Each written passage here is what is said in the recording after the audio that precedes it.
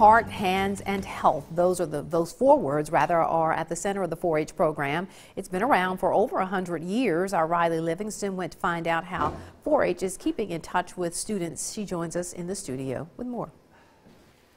In the past, 4-H has struggled to keep kids involved. To overcome this challenge, they have added new programs to spark kids' interests.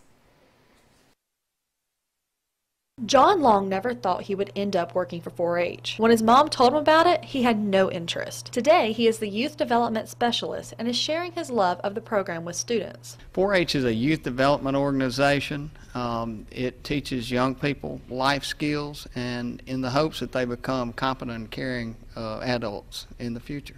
4-H has a long history, but there have been some ups and downs. It's been a decrease, but in the past 5 years we have increased the numbers, and so today on campus we have over 700 4-Hers and volunteers. What began over 100 years ago with livestock and agriculture is changing with the times to stay relevant in its second century. Extension started was to introduce new agricultural practices to the rural farmers. Well, now we're branching out into the urban areas. It's way more than that. Agriculture is just a sector of it. It began with agriculture, but it has evolved. Some of the new programs are performing arts, robotics, and cooking. All of the club's offerings, new and traditional, are on display this week at Mississippi State. Congress is a leadership program that is designed for 4-Hers ages 14 to 19.